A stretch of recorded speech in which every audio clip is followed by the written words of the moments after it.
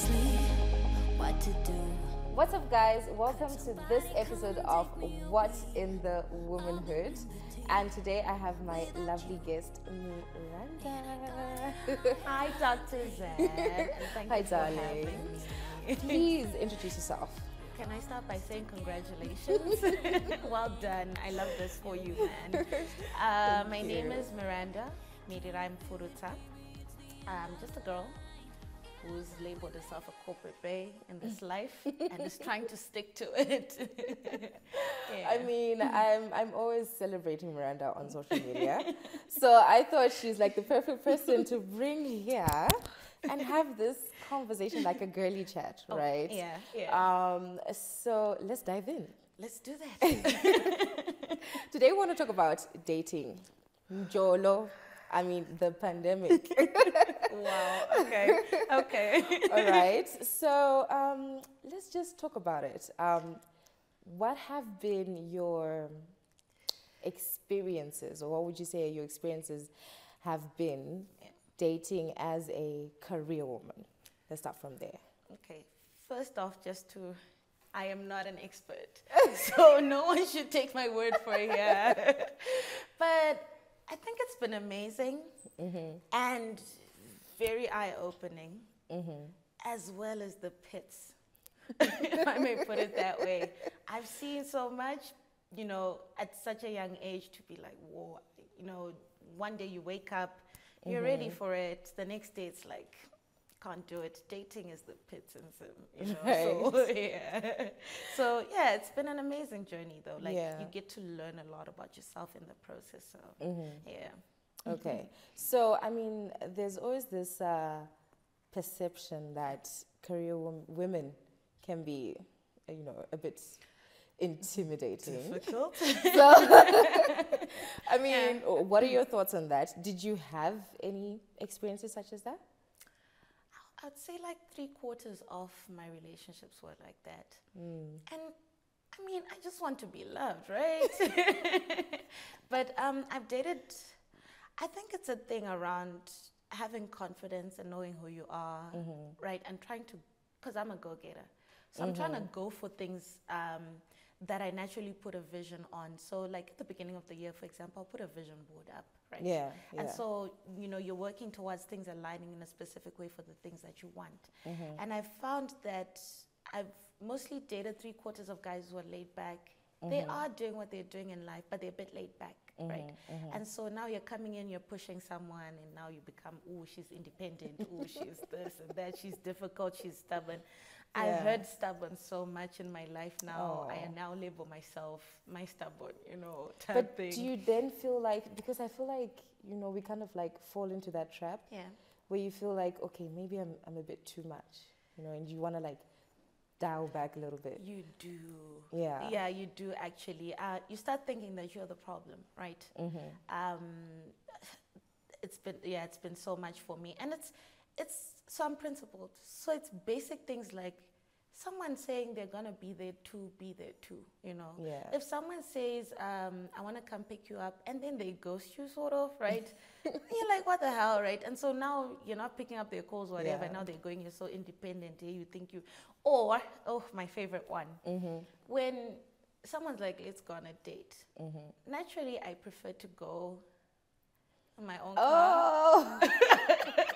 Want to go in your own car? Right, You know what? right, When you said that, you Yeah. kind of reminded me of this conversation that's been coming up a lot. Yeah. Where people are talking about how to deny a date that you don't want.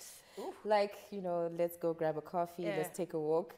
And then, some women just feel like, that's not really a date. Yeah. So I saw someone actually doing a post and they're like, there's a way to refuse it. So yeah, you can What's just... that way I need to I learn? don't know, like, I've forgotten the exact words, but Yeah. then like you kind of like go around it and be like, oh, I'm actually busy all afternoon, da da da da. I do that a I'm lot. actually free like around 7 to 8. How about dinner? Yeah. Because now you're setting the actual Yeah. date thing. Then the people also, because like maybe the reason why they said they wanted like a coffee date or whatever is because maybe they can't afford dinner. Tweet us, please don't kill me for this, right? Now you're imposing dinner on them. Yeah. And sometimes I like to pay for stuff, right? So I end up paying. And I think it emasculates men sometimes, right? Yeah. But I was raised so independent. I pay for things. I missed that one. Say what now? I pay for things. Could never be. You actually... Let me explain. You actually myself. get into your bag. Yeah. I And- get my wallet out and pay. Yeah. Are you paying like half? Sometimes half, sometimes full. Oh my God. So I was raised independent. Okay. To a point where I don't think I've ever dated someone and asked for airtime even, right? And like, I'm more a giver than I am a receiver. So I love giving gifts, blah, blah, blah. So sometimes when like we got on a date, I would like to pay because like I'm not attached to money. Okay. That's the thing about. So to me, it holds no But value except for the thing it's doing. Have you been with someone who was just taking care of everything? Oh yes, I have. And it So was how did that amazing. feel like? It felt great from a woman's perspective, but I always had that subconscious that also tried to cover up sometimes. Like so he would take care of me, go on dates and whatever, he's paying, whatever, right? And then sometimes I would then like when we go on a date, I just quickly pay, you know, like quickly take out your wallet and you pay type thing. Yeah. Yeah. Okay. Just to cover up, because like in the back of my mind it just sits there, you know, like I'm being overly taken care of. Okay, Can't so handle let's that. talk about the guys who, you know, kind of like prefer like the outdoor, chilled type of a vibe of a date. Of the dating. I know me and my person, our first date was actually at Mtangazi. Yeah. Now, let me tell Mtarazi? you, Mtangazi. Where's that? Not Mtarazi. Where's She that? doesn't even know what I'm talking about. She doesn't even Like know. you went to Nyanga for your first date? No. Yeah. You see, she doesn't even know what I'm talking about. I mean, that's just Yeah. to show that people are different. Yeah, you yeah, know, yeah, people yeah. are different. Like, I'm more of an outdoor person. I love to eat a lot of meat. Yeah, yeah. I like to drink and I like to just have Have fun, fun, yeah, right? yeah. And I felt like the fact that he took me somewhere there, right? And he took care of the whole bill Thing, and you whatever. were like, and we were just eating a lot of meat, having drinks and talk. I felt like, this guy My knows kind me. of person. He Yeah, knows yeah, me, you yeah, know what I yeah, mean? Yeah. So I feel like, you know, people are different. Different in that way. Yeah. No, but now you've brought on someone who leans more to your side because I'm also an outdoorsy person. I would faster do a date where we're walking than a dinner date. Yeah. I feel like dinner dates at restaurants are so confined. Right? Yeah, yeah. And I often have to now start like crunching up conversations from, you know, the backs of the beyond. And it's so difficult for me. But when you're walking, you can easily start saying, oh, there's a bird, a pretty bird, you know, like, and Yeah. it's not forced for me. So I prefer those. And I love going Yeah. out, like you said. So I used to love your merekis, jongwe corner, meat, yama, and everything. So I prefer outdoors too, Yeah. as opposed to So I indoor. guess it's kind of like having a good mix, like having A balance of it. a balance of it Yeah. and someone putting in the effort. Yeah. I 'Cause, like, think what puts movies, off people is the whole thing, like someone will just say, oh yeah, come to my house, let's watch a movie. I Let's hate chill." that. Like, I hate. that's not a date. I hate Netflix and chill. Oh my. That is not a date. Now that's a date I'll try to get out of. I hate that. And I think I recently ghosted someone who was trying to do that. I was like, nope. You're No. the ghoster. Jeez. He really kept trying to cook me dinner at his place. I was like, no. But I didn't say no. I just went quiet. Talk about ghosting. I think ghosting is like a whole different episode on its own. But what's been your experience with ghosting? I mean, you're saying you're the ghoster, but have you been ghosted before? I have. I'm by a cute guy. So shout out cute guy. But I have. And it's not great. So I don't feel good when I do it. Yeah. But what's going through your mind? Like, why would you just... Because ghosting is just going like... Quiet on someone. Yeah, cold turkey. So... So if I'm the ghostee, right, I start going into chats, like deep diving. what did I say wrong? Where did I go wrong? And now I'm on Instagram, I'm stalking and stuff, which is not great, right? I'm just there singing Mariah Carey's all day long. We belong together, you know. Yeah. But it's not great. And so Yeah. I think sometimes when I think ghost, I feel it. But because I do a lot of it, I understand it. Okay. Yeah. You know, there are times when you just get annoyed by specific things, and then you don't have the time to explain yourself. Yeah. So you just go quiet. Yeah. So I understand it sometimes. Like, people come on too strong sometimes. Oh, snap.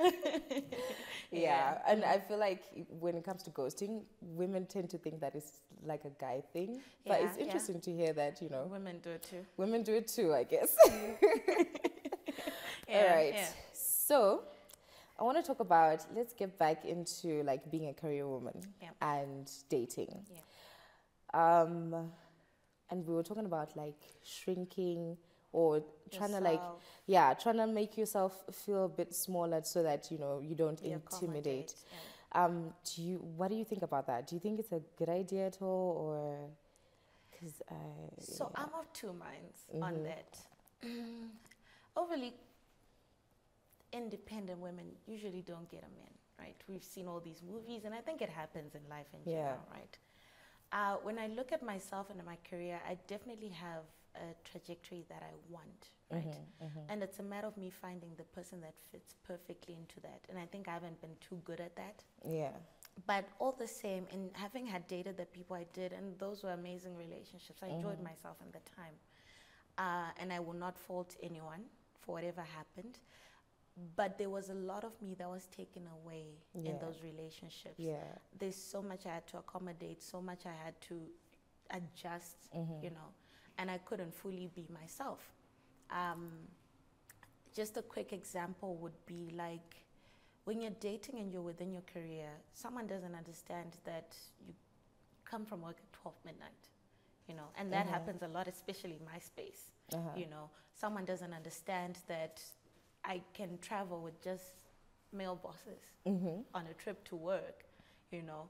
I'd be like, why are you the only lady there? You know? You know? So it's those difficulties that I had to navigate. I had to navigate that whole I'm a giver thing as well, because I do spend a lot. I'm very impulsive and frivolous, right? So I don't tend to keep a budget or whatever. And then myself, I'm not saying I'm made of money, but the little that I have, it tends to really fly by quickly. Yeah. But I've also made some important investments in my life. And so when someone's coming in, right, I already have property, and they're thinking, you know, unozida, because you've got your, you know, ducks in a row. But I'm trying to put my ducks in a row because I think of the future of having a family, you know, and at least there's a starting point. And so I'm coming in with something, you're coming in with something. Or if you're not coming in with something, at least help me build, you know. And it's been so difficult to explain that whole, if you're coming with nothing, help me build aspect. Because now already they feel emasculated. And I've had to compromise a lot of myself in terms of how I conduct myself when I'm with my person, to the society, you know, and I've had to give up quite a lot of things when I'm in those relationships. And as soon as I jump out of them, I'm back to normal self, you know. And I'm somewhat happier when I'm now by myself, you know. But then you get back into missing the dating, the calls, and the whatever. So it's So which brings me to this conversation that I was having with my Instagram followers. I posted a video which this lady was talking about, and she was saying successful women or women in general just need a man who's more successful than they are. So I'm just listening from what you're describing, like, if you had someone who's already more successful, who already has property as well, who already has achieved so many things, then you wouldn't have to like sort of like navigate so many of these things. I agree with that statement. Yeah. I agree with it from a point of, I'm a bit traditional in the sense that for me, as much as it's difficult to do those adjustments, I try to, be submissive and whatnot. Yeah. Right? And it's difficult to be submissive to someone who's insecure. Yeah. Because whatever you do, it's still going to be wrong. Yeah. Right? Yeah. But I agree with the statement in the sense that once someone is above you, the little things don't matter. Yeah. Things like, oh, I should get a cake, I got post on Instagram. Why didn't I buy that cake for you? Yeah. Like yeah. the little things don't matter anymore. Things like, oh, she went out with her friends, and she didn't even call me to tell me that's what they were doing or what time she got back. Yeah. You get it? Yeah. But I feel like once you have someone who's above you in terms of success or whatever it is, right? They're already emasculated. Yeah. And so whatever they see you doing is really minor. It's like, sheesh. Like people tend to major on the minors, when they're a bit like below you. Yeah. And I don't think it's healthy. I think I've tried it so many times. It didn't work out. I wouldn't go back. Yeah. But then I'm also thinking because someone then said it's more about building each other and growing together, So not necessarily that he has to be more successful, right? So, and then I did a lot of research before doing this talk. I see you. So, and I was reading into it, and some people think that an alpha woman, right, would be more like better paired with a beta, like a beta man. I used to think so too. Yeah, like somebody who's not really keen to lead, who's more of on the supportive type of role. What do you think? I used to think so. But not anymore. What happened? Because I did that. Spill the tea. And it did not work out. It didn't work out, hey? Because at the end of the day, regardless, that male instinct still kicks in. Yeah. You know how beta, like wolves, Yeah. right? There's an alpha, but from time to time, they'll try to fight the alpha just to see if they can get the spot. Yeah. So I think it's naturally in men to naturally want to lead. Yeah. There are guys who take back seats. I know it. Like your Russell with Sierra, right? He's beta. But sometimes you see him claw out and whatnot, like here and there, But he's very supportive. The wolf will come out, right here eventually. And there. So I think for me in my past life, you'd get to a stage where once the beta starts, because I think also it's got to do with like his friends or whatever, right? They're coming in and saying, okay, no, Rutongwa or this and that and that. And now they have a different perspective to the relationship that you'd created together. Yeah. So I appreciate the whole build together. Yeah. That was my philosophy at 25, not anymore. She's seen the lights. Back then, I used to sew one, and I think I curved a lot of guys who had money back then. Did you know? I want a guy we start together with, because these guys with money will start controlling you. You know what? Let's get into that. Yeah. Do you think it could be because of like our upbringing?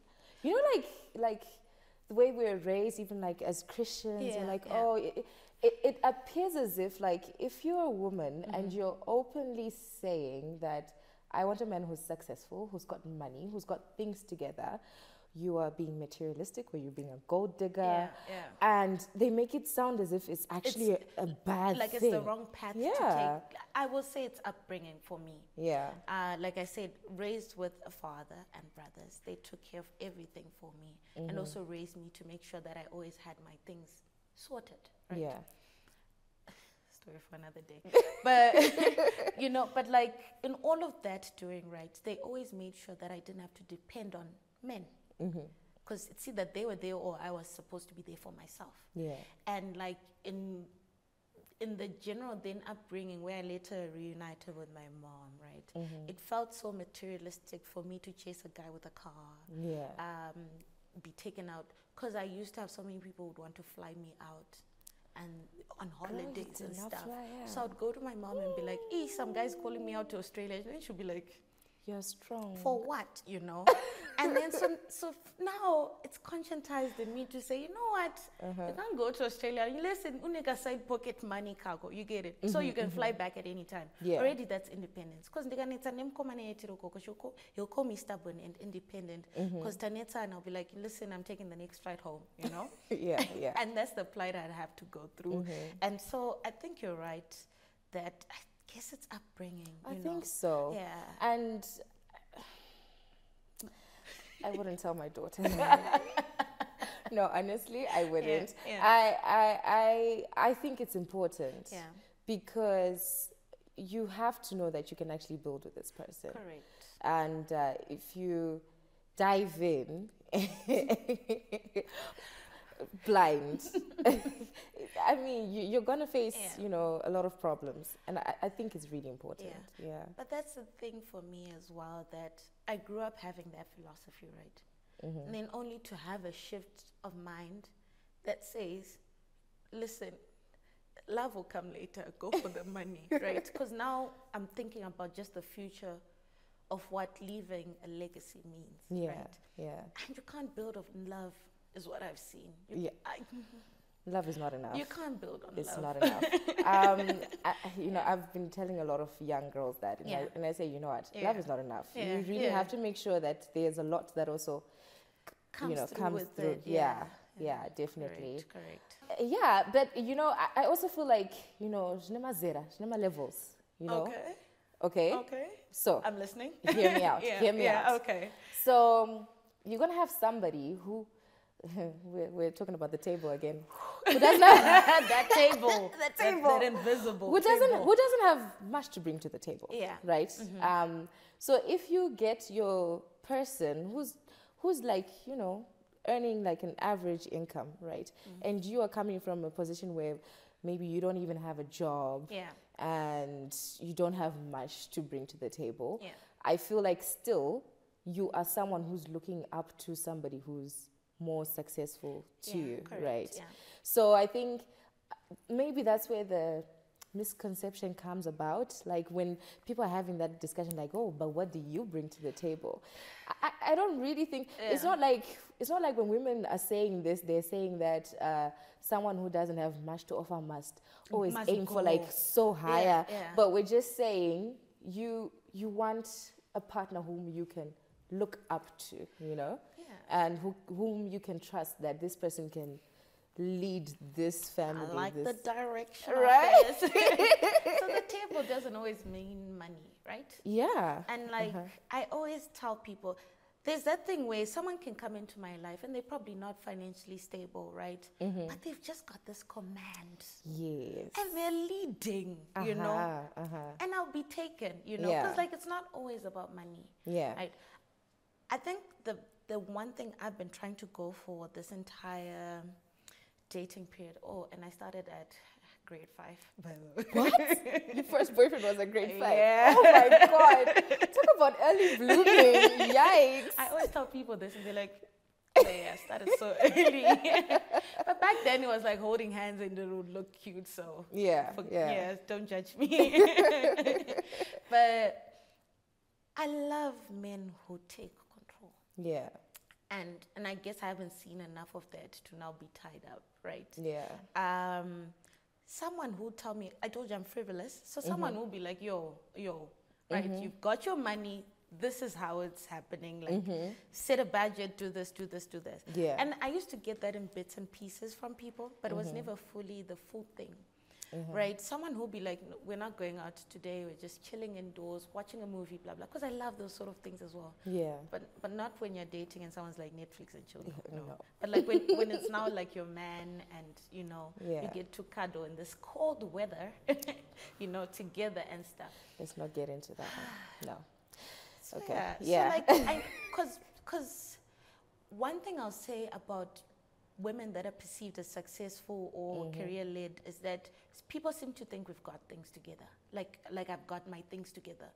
I think I'm the worst person in terms of like just organization. Yeah. So I am organized in terms of like what I've gotten to in my life. Yeah. But I'm disorganized. So I'm that one person who, for example, at work I've got a planner and a task to do and whatever, right? And I'm taking at work, blah, blah, blah. But get to my house and it's just a soggy mess, So I don't always have things together. Like today I'll know to do like investments and shares, right? But I won't know what to do with that money after. So then I'm out now shopping or whatever, And you're the spender. Yeah, so I just need direction. Like I Guilty. don't have everything together, I get that. With me, I've always felt like I don't just jump into what I am very capable of doing. Yeah. And it takes a lot of convincing, from the outside, Yeah. And that. Yeah. And so, that. and, like external forces have to motivate you. I'm not internally motivated. Yeah. I get So for me, I think having a partner who's been saying, listen, we're doing this, we're doing that, it's actually like made me grow in those things. Like I've become more confident. I will start things, but I'm still, still there, still hesitant. But he pushes you. Yeah. And that's all a girl's looking for in this life. Definitely. But now you're there trying to be pushed and your man's there trying to be pushed. It doesn't work. It does not work, And my friends tend to say that I have a wounded bird syndrome. Okay. It's like when you constantly be looking for wounded people to... Bob the Builder. Build a bear up in this place. No. My friends tend to say I have a lot of that. That's why I said I've done 3/4 of relationships that did not work out. It was mostly projects. Let's talk about relationships that didn't work out. Yeah. So when a relationship does not work out, how do you then get into another one? Like, do you have a formula to say, I don't date soon after No formula. Kind of sound like me. That was me. I have no formula. My goodness. If you had one, please give me. I never had a formula. Right. I would jump in, dive in. Because we're lovers, not fighters, right? I mean, come on. Like, I you know what? I used to just tell myself, it didn't work. Yeah. For whatever reason. And there's nothing wrong with me. Yeah. There's nothing wrong with him. Yeah. It just didn't work. And Yeah. it's time to move on. We keep it moving. And we keep going. Yeah. And it just means that with that person, it wasn't going to, it doesn't mean like with the next person, it's also not going to work. Yeah. And I feel like that's kind of like the major reason why people then shy away. From dating. I've never understood this whole, hey, you need to heal process. You heal within the process. You heal. Wow. I would say my one formula is that I make sure I cry. I'm also a crier. Good cry after a breakup. Oh, yeah. Like a 2-3 weeks of me crying. No, not me. Well, not that long. I'm lying. Sometimes that long. A good cry. Because I feel like, and I once read that somewhere, where it said that women get hurt in the short term of a breakup, and men get hurt in the long term. Yeah. A guy would turn back around and be like, shit, I messed up with that chick. Yeah. I want a bag. Now Yeah. he's the one suffering. And you've gone through your breakup phase. And now even when you see him, you're like, hi. You're just so over it. Over it, exactly. Like you're done with that. Stevie to that.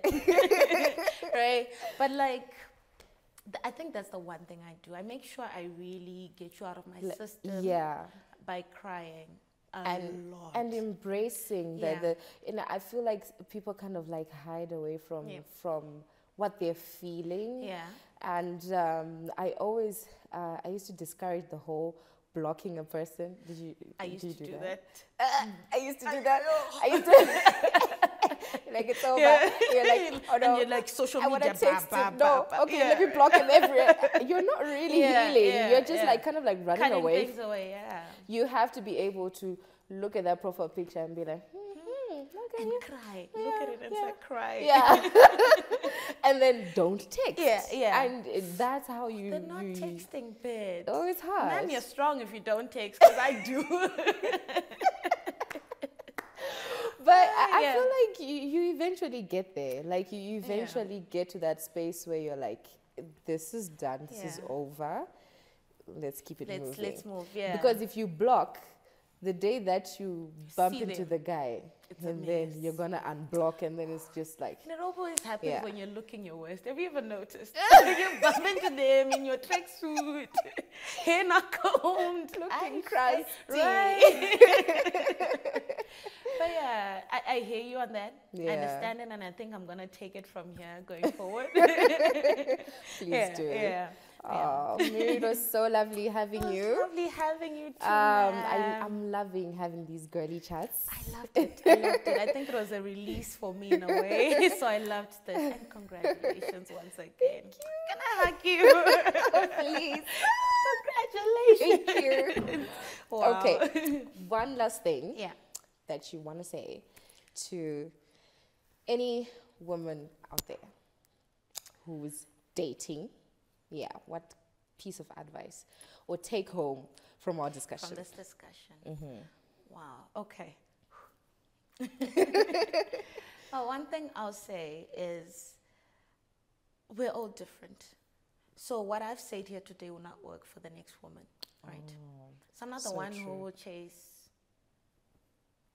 money. But there's someone who has and they got a ring Yeah. and it worked for them. Then there's another person who says, I'll start with someone from the bottom. And it worked for them, you know. So we're all different. Yeah. This was just an opinion from one person who's had the experiences, right? Exactly. And how I think of how I'll live my life. Yeah. And we sort of connected on some bits, and on some bits we're like, No. right? Right, exactly. Because I feel like women are different, men are different.